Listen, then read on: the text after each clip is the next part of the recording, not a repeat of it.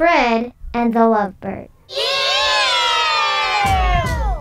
There was an ogre named Fred. Fraud? Fred. Fred could breathe underwater. Once while swimming, he made a narrow that granted him 3 wishes. Wish number 1. He wished he could fly, Number 2. run fast, Number 3. and that he could have a horn on his forehead. He used those things to beat bad guys. After he beat evil ogre from Ogreville, Fred's powers began to malfunction. When he flew, he fell. When he tried to run, he didn't go anywhere, and his horn got twisted in a tree. An evil hawk named the Hawk was causing his powers to fail. Because the hawk secretly loved Fred.